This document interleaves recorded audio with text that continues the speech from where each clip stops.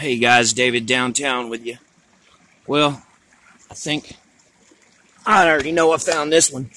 I just put it back the way it was. Oh, might be another one. Right here, y'all. I pulled it up. I was so excited I couldn't stand it. Look at that tip on there. Yes. The good thing is, y'all, I think I got two. This was the first one. Pulled it up about 5 minutes ago and stuck it back in there. So that's where it was. Now, the good thing is right over here, I know I got another one. I just don't know if it's broke. Oh, please don't be broke. This is too hard, man. Arrowhead hunting is hard, but I love it. I want y'all to see the base on this thing. Look at that. See it? Right here.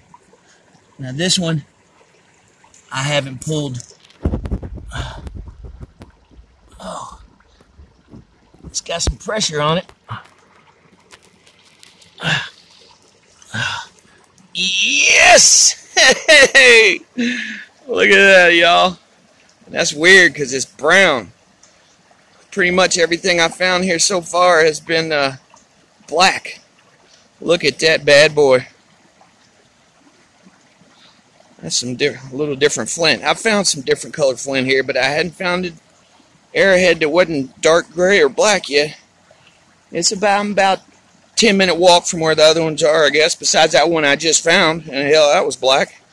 Look at that pine belt. Kill shot. Oh, me. This new spot I got is starting to pay off. It's starting to deliver dividends, baby. Look at that. Oh, me. I'm going to go try to find another one, y'all. I'm having the best day I've had in weeks. So until next time, it's a beautiful day in old Kentucky. Later, folks.